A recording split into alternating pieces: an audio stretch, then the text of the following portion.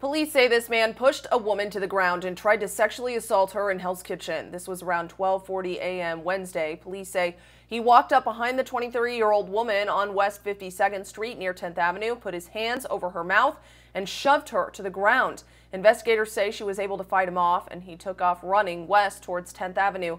Anyone with any information is asked to call NYPD's Crime Stoppers hotline. The phone number is 1-800-577-TIPS. Katie Johnston for CBSN, New York.